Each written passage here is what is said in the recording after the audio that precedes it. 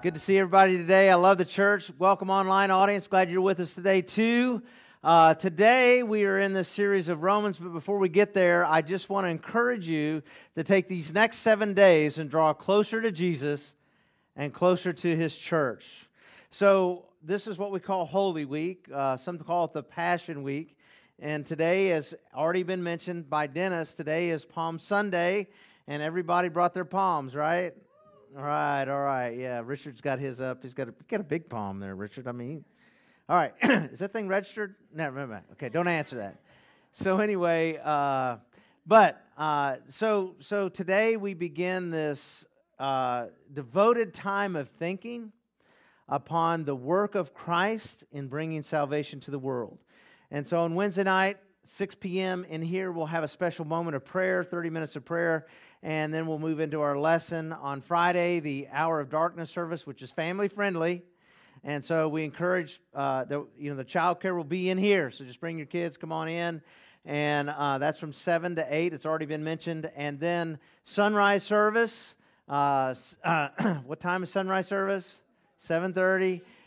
7:30, and the sun might already be partially up, but anyway, and then breakfast to follow, and then regular services. I know that's a lot. I know that is a lot of stuff, but I think we need special times of the year to move us one step closer to Christ and one step closer to bonding with one another. Because as our world gets more and more chaotic, and as our life faces more and more challenges, we have a greater need to belong to one another and to Christ. Amen?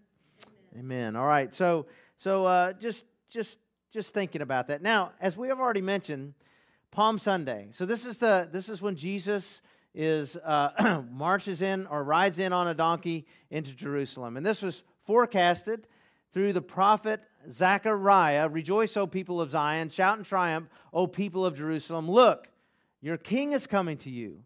He is righteous and victorious, yet he is humble, riding on a donkey's colt. That was through the prophet Zechariah 400 years before the event happened.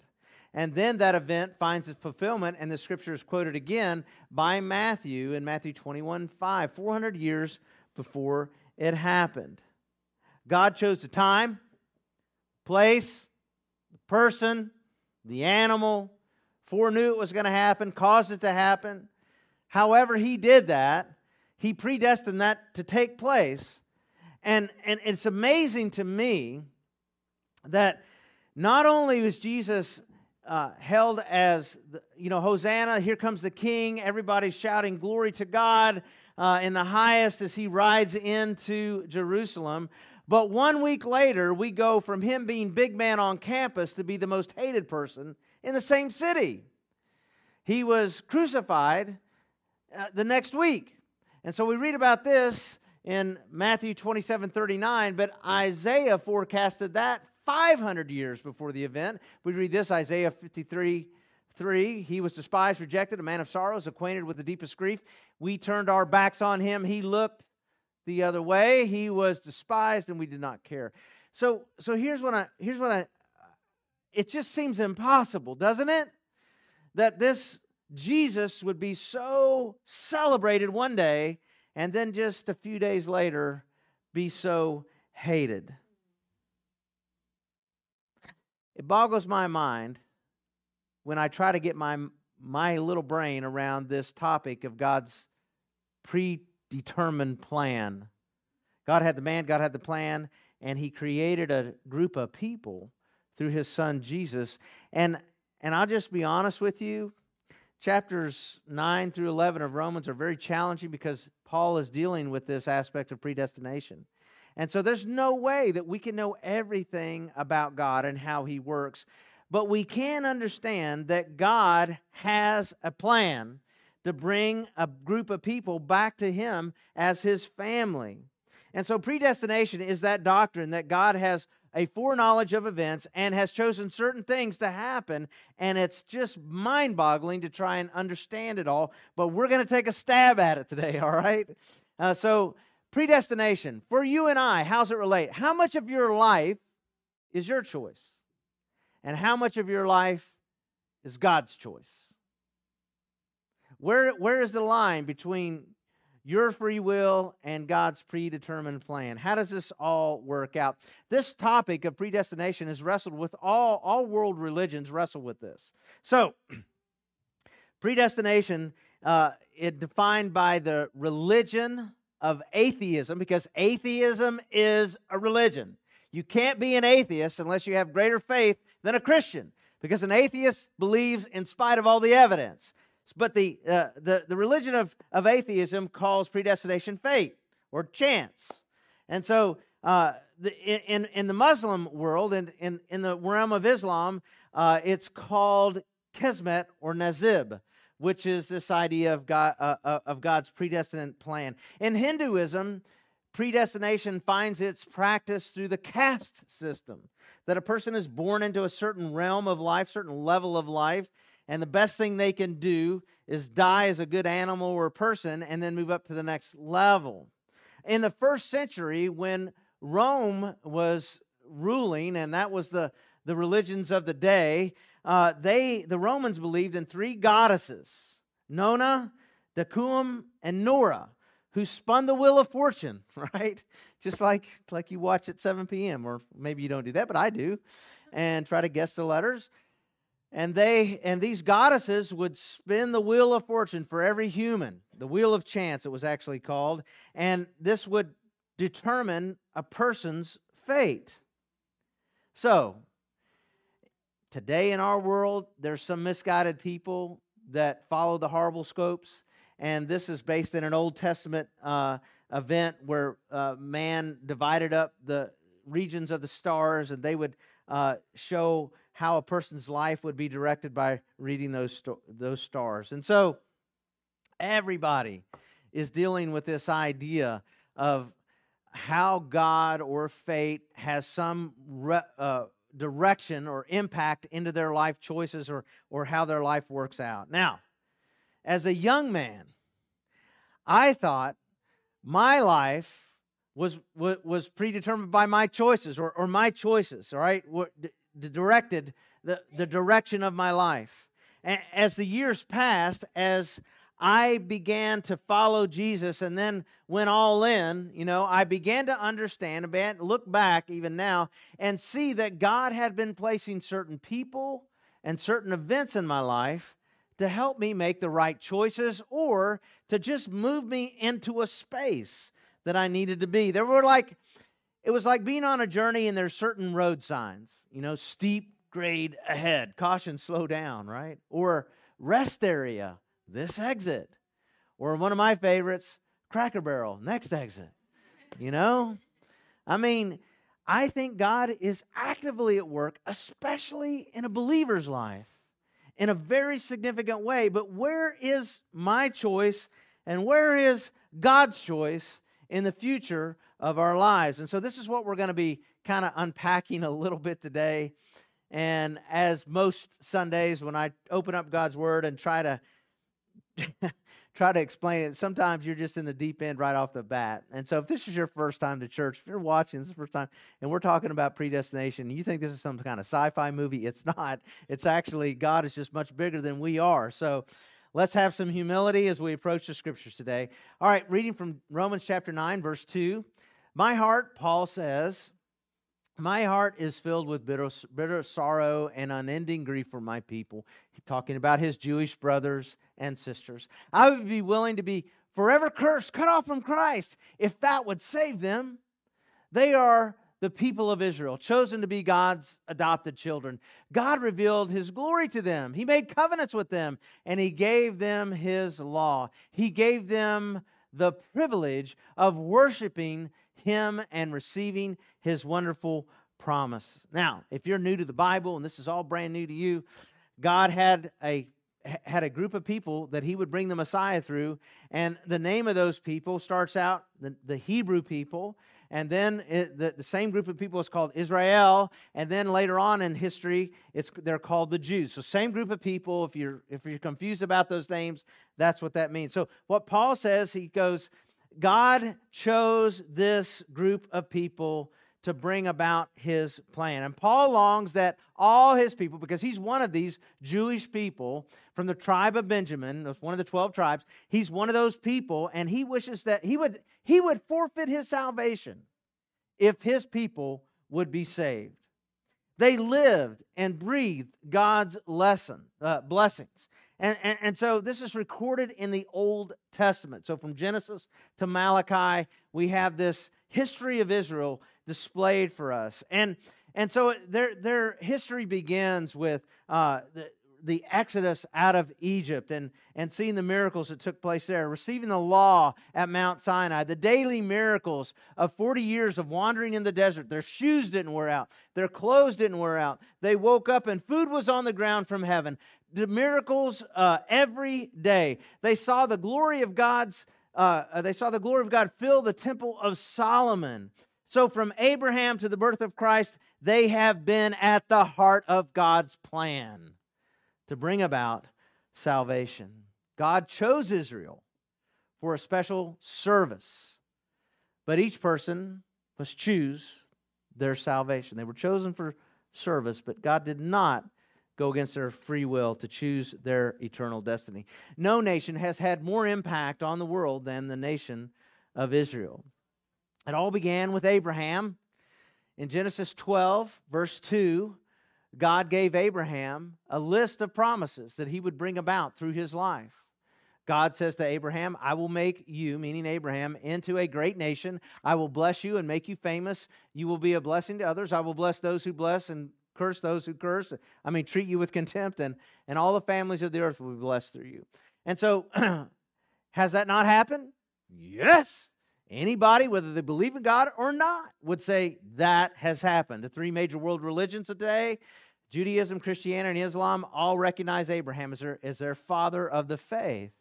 And did not all the world be blessed through Abraham? Absolutely. The influence of Jesus in the world today has brought us education for the masses. It's brought us orphanages and hospitals and crop rotation, free market system. All of these are consequences of Christianity intersecting into the world's life. And so yes, we could clearly say without Jesus, the world would be a very, very, very dark place. So all of this comes through Abraham. And so every Jew should boast. It was through us, the Jews can say, that God brought the world a Savior.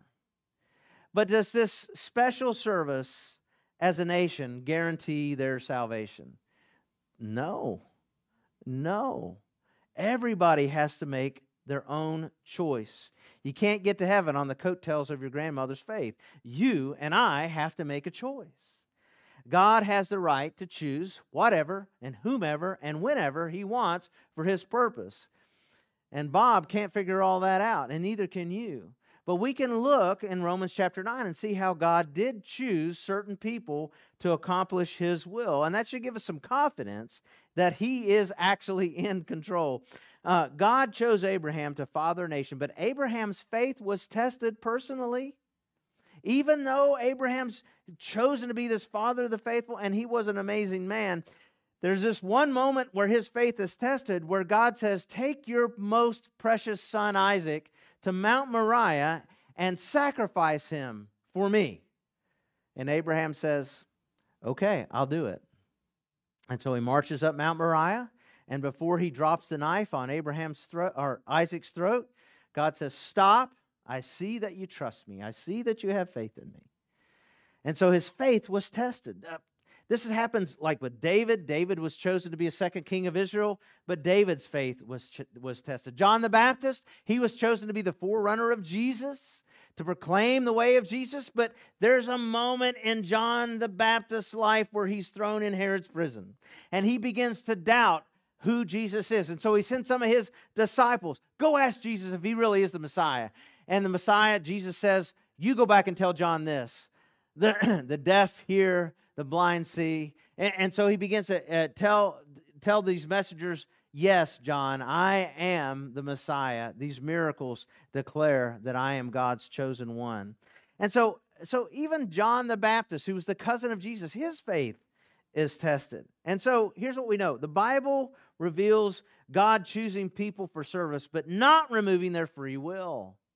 Now, Paul uses an illustration in Romans chapter 9 to talk about this. Talks about Pharaoh. Romans chapter 9, verse 17 and 18, God told Pharaoh, I have appointed you for this very purpose of displaying my power in you to spread my fame throughout the earth. So you see, God chooses to show mercy to some, and He chooses to harden the hearts of others, so they refuse to listen. God wants to display His mercy on everyone, but it comes through Christ. And some people, when they, like Pharaoh here, is put in a position where God is coming against his authority or his gods and displaying His power through Pharaoh. So 10 times in the Old Testament it says, Pharaoh hardened his heart towards God. And 10 times in the Old Testament it says, God hardened Pharaoh's heart. So which is it? Well, it's kind of both. And every parent who has a strong-willed child knows exactly what I'm talking about. You say, little Johnny, clean up your room, but you know Johnny's not going to do it because you know Johnny's heart. Now, little Sally over here, your first child, they did whatever you told. But then you were blessed with that second child who had a strong will, right? And you kind of know. You kind of know the disposition of people, right? I like what Charles Spurgeon says about this. The same sun which melts wax hardens clay. And the same gospel which melts some persons to repentance hardens others in their sin. So what is it? Well, it's the condition of the heart. The condition of the heart determines what's going to happen there. And so Pharaoh hardened his heart. Now, Pharaoh could have chosen to relinquish God's people after the first plague or after the 10th plague. But no, he kept hardening his heart, and he ends up drowning his entire army as they pursue Israel through the Red Sea. So you see that God is not removing a person's free will. Judas Iscariot was one of the close followers of Jesus, one of the 12, and he betrays Jesus. And he could have, after his betrayal of Jesus, he could have, after he acknowledged that he did a terrible thing, he could have repented and come back to Christ. But instead he went out and hung himself. But Peter, who betrayed Jesus and denied Him 3 times, he decides to repent and come back to Jesus as a follower. And so God does not remove the free will of a person, even though they may be chosen for a special event. God's foreknowledge about an event in our lives, in a person's life, no more determines a person's destiny than an accurate forecast causes tomorrow's weather. Right? God knows. And we kind of know things that might happen, but that doesn't mean we're creating those things to happen. God's ability to foresee our future is not the cause of every life event. Just like God the Father foresaw the praise and the persecution that Jesus would endure, God foresaw the abuse that you experienced as a child. God foresaw the suffering that you would endure. God foresaw the multiple miscarriages that you experienced. God foresaw the agonizing breakups and life-shattering divorces that you experienced.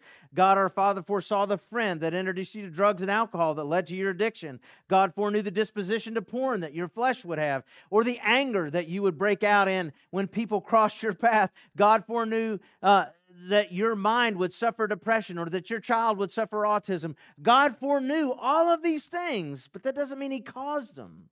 But isn't it comforting to know that God foreknows the future?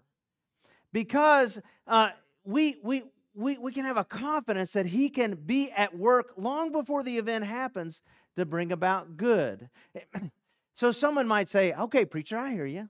I hear you saying God foresees these things. Well, if He saw it coming, why didn't He stop it? If He knew it was going to happen, why didn't He put up a roadblock and not even allow it to happen? Well, I answered that question last week in Romans 8:28.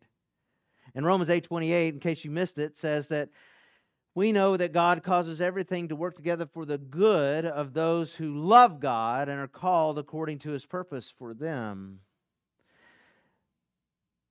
I'm just going to rehearse a little bit from last week. There is nothing that takes place in our life as Christ followers that God cannot bring good out of.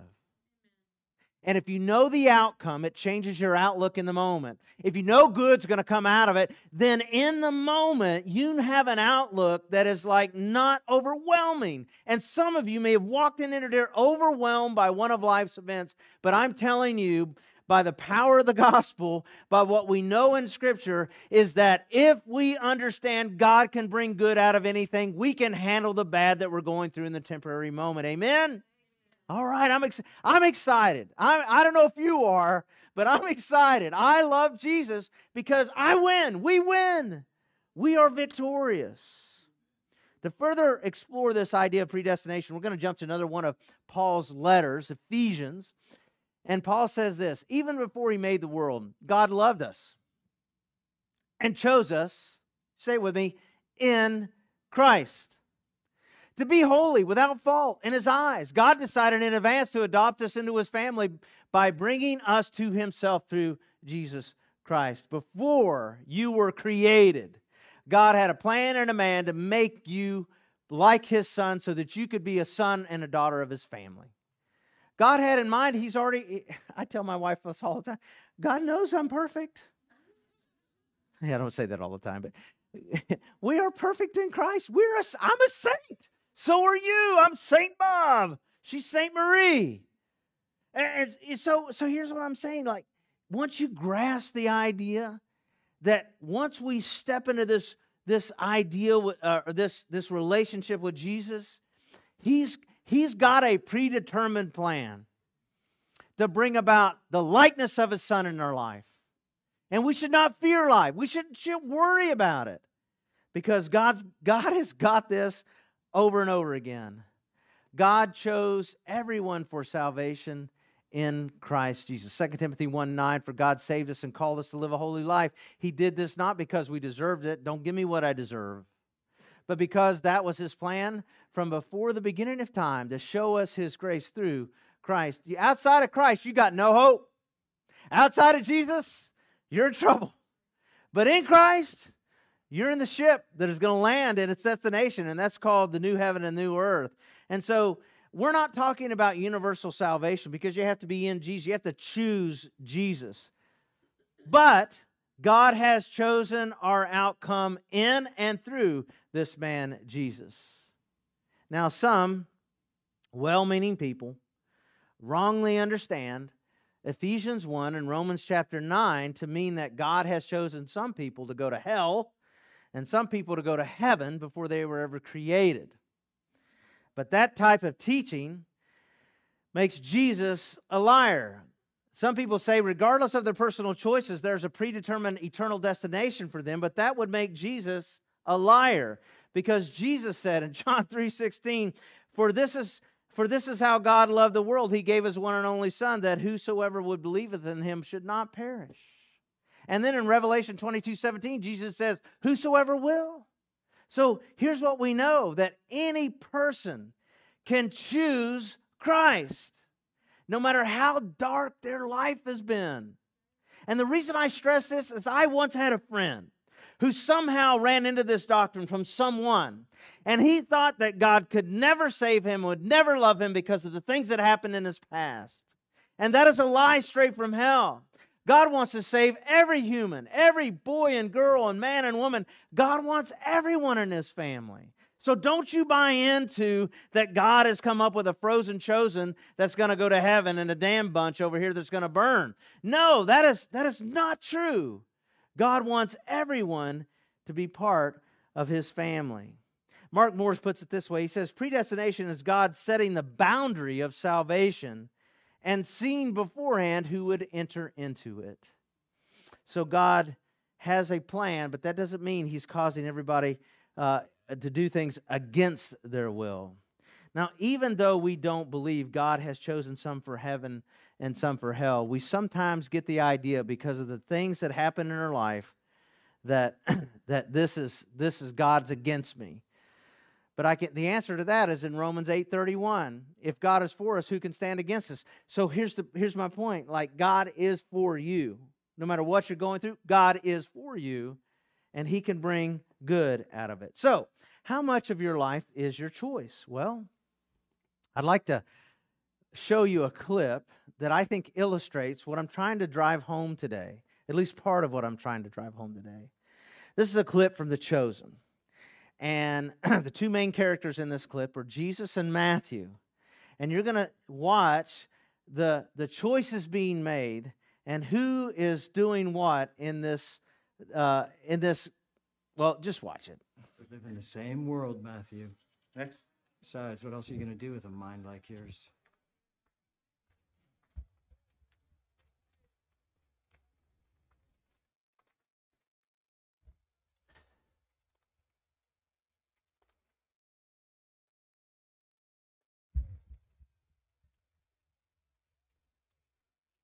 Matthew.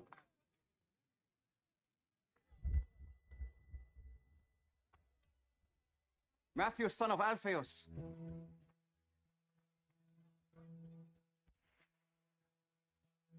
Yes.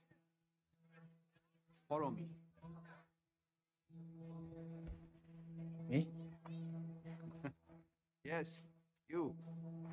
Whoa, whoa, whoa. What are you doing? You want me to join you? Keep moving, street preacher. Do you have any idea what this guy's done? Do you even know him? Yes.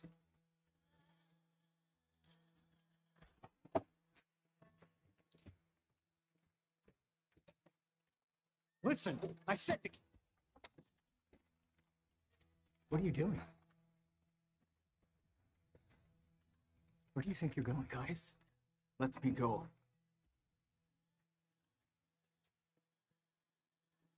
Have you lost your mind? You have money. Quintus protects you. No Jew lives as good as you. You're gonna throw it all away. Yes.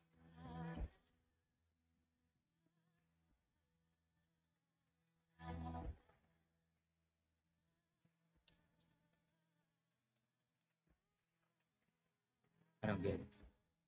You didn't get it when I chose you either. This is different. I'm not a tax collector. Get used to different.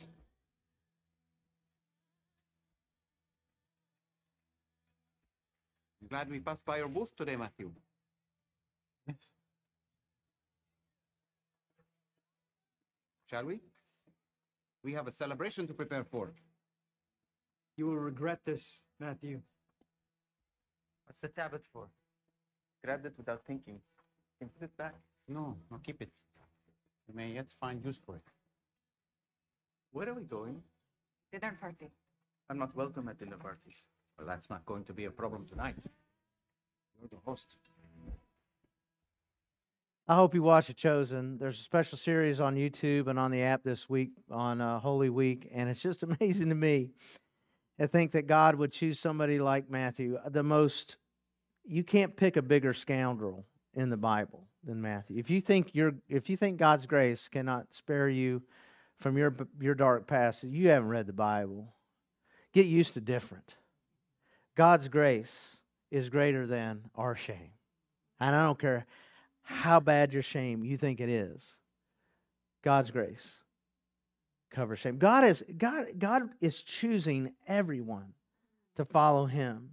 And so who chose who in that clip?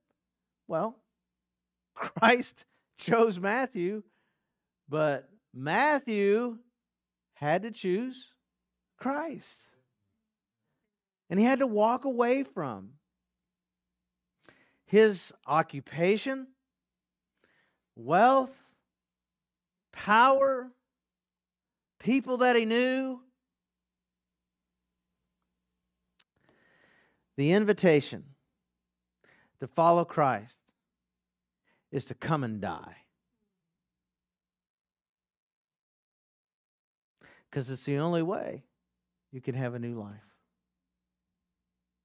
Jesus is not, it's like those home shows, we watch where there's the fixer-upper show.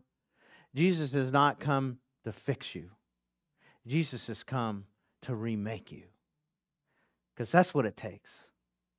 And He can do it. And so, we are chosen when we choose Christ, and God has a plan, a predetermined plan in Christ to take place.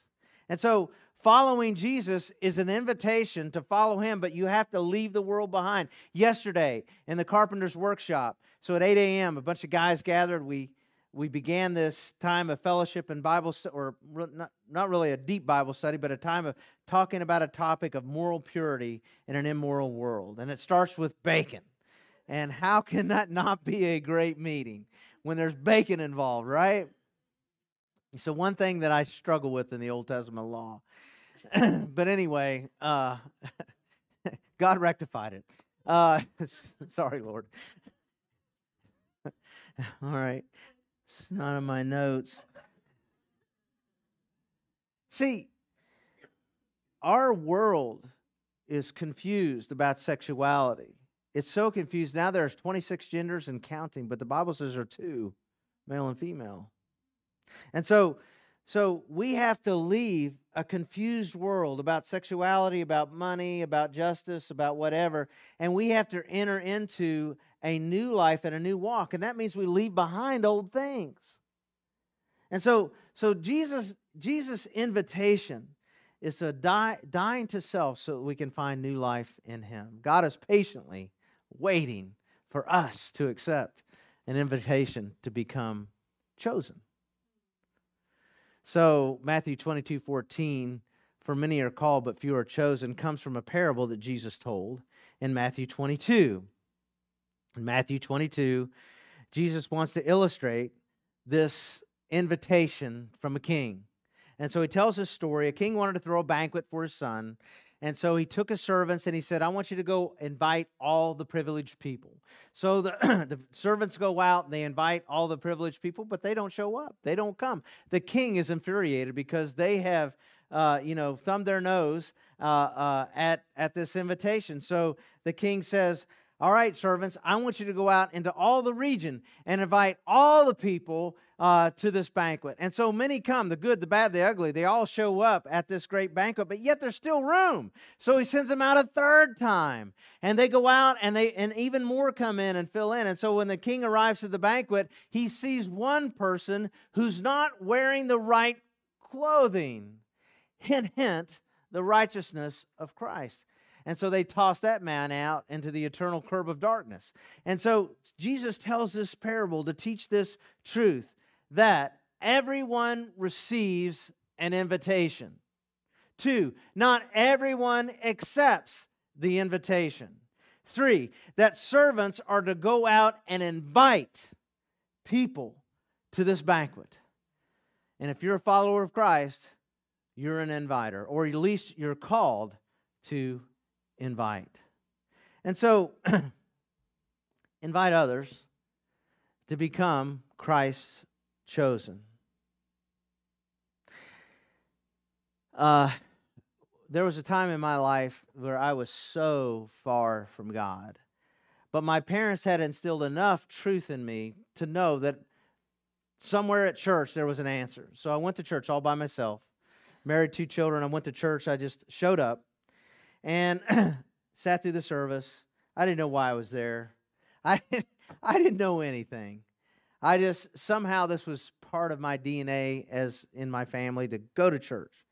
And so there was an elder there that met me at the door. He was a plumber in Vinton, Virginia. And he said, hey, son, tell me your name. I told him my name. Where you work? Told him where I worked. He said, I'm glad you came today. I hope you come back. We got a Wednesday night service where we study the Bible. I said, yeah, thank you. And I left, and I didn't know what to think of that. But on Monday before lunch, that elder walked into my shop and said, hey, I'm glad you came. I was embarrassed.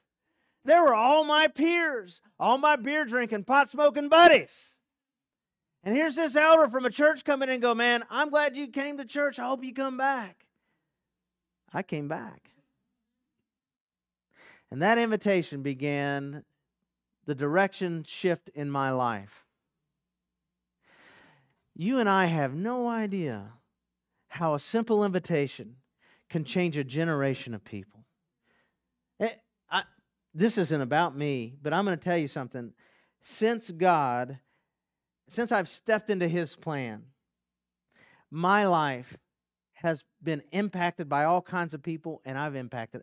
So here's what I'm saying. Matthew, we'd never know anything about Matthew had he not accepted the invitation. But because he has, we read about one of the accounts of Jesus called the Gospel of Matthew.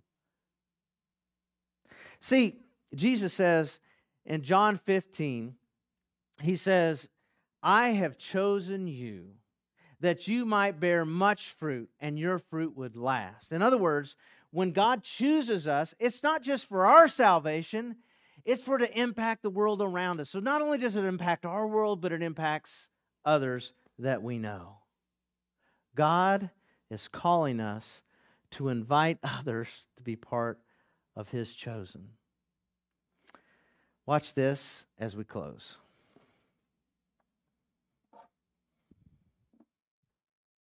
Miscellaneous. Okay. So what do we have left in miscellaneous envelope? Nothing. Nothing. Where did it all go? Diapers. Diaper. Since when does diaper money come out? Love you too. We need to talk about Easter. Honey, we would love to talk with you about Easter, but Mommy and Daddy I've been waiting on you guys. Lucy. Hi. Look, we know how important it is for you to invite our family and friends to Easter services. We've just been really busy lately. Okay, that's enough, big guy. Excuse you? Who are you inviting to Easter service? I need people. Okay. Have you been letting her listen to sermons in the minivan again? Sweetie, can you please just get off the coffee table?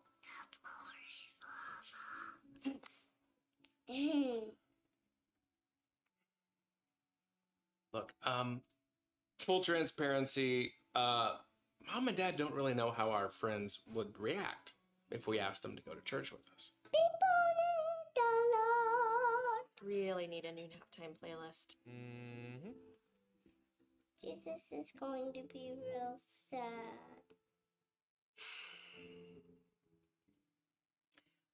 You're right. People really do need Jesus. Clearly now more than ever. We'll come up with a list of names, okay? Daddy, please try to keep up.